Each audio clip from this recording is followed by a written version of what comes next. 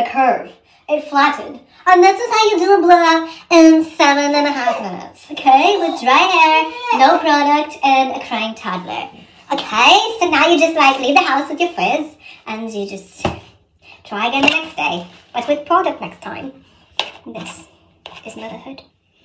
As is all of this. The double chin is motherhood. The ponytail on my wrist. Motherhood. The boo-boos on my choo-choos is motherhood. The baby. The angry baby. With cold. Boogies. Yes, they're boogies. It's motherhood. Burping up oatmeal. It's just a lost cause.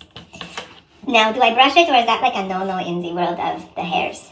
Don't brush after your blowout. That's probably a rule that I just broke.